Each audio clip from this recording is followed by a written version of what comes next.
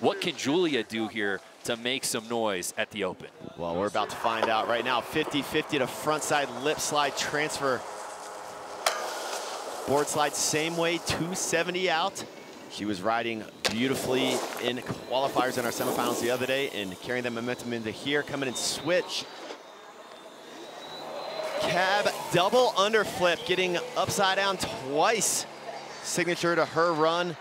And the crippler, getting inverted again off of the side transition, now into the final jump, not afraid to go big.